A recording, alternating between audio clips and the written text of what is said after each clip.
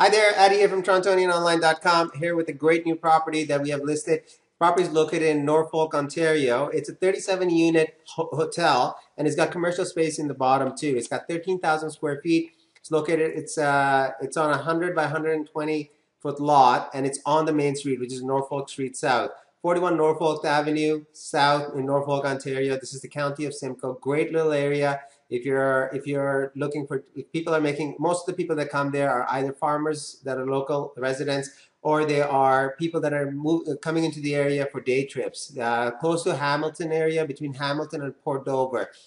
There's definitely a huge potential in this building. It's 37 units right now. We're going to take a look at the numbers. It's being rented out at a per room basis on a monthly leases. So there is no problem if you're looking for vacant possession. So let's take a look at the numbers and chat further. So they're asking $999,800 for the property. Cash investment requires $339,932.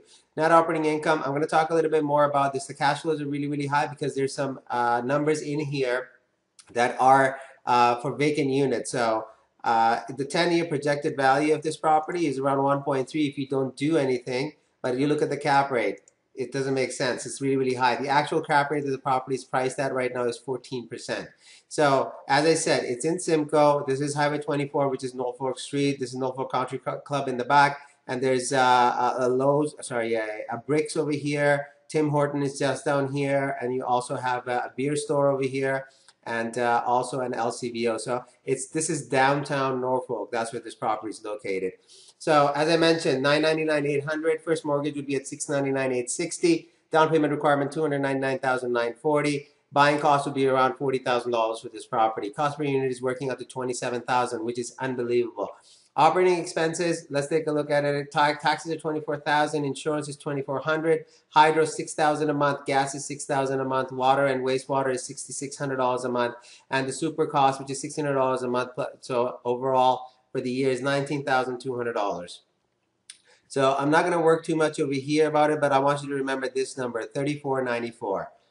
So moving down here, I'm going to go into the rent roll for the property. So as you can see, there's rent roll over here, 34 rooms at $534. So that's the number that you want to keep in mind. So if it's $534, so 534 times 34.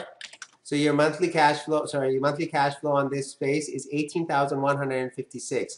Now 18,156, subtract that. Sorry if I'm going too fast and it's making you dizzy. You subtract this number out of there, 5,350. So subtract 5,350. Works out to 12,804 minus the mortgage payment that you have to make, $34.94 minus $34.94. This property is generating $9,300 a month in cash flow. Unheard of. Beautiful numbers over here. The property's been on the market for a little bit right now. This is the first time I'm getting, I had sent it to a couple of my clients already, and now we're putting it on MLS, but I just wanted to send this out to you and see if you'd be interested. If you want more information, or if you'd like to schedule a viewing, give me a call back, 877-439-2339, or Addy@heyaddy.com. By the way, at the income that the property is generating alone, the cap rate works out to around 14%.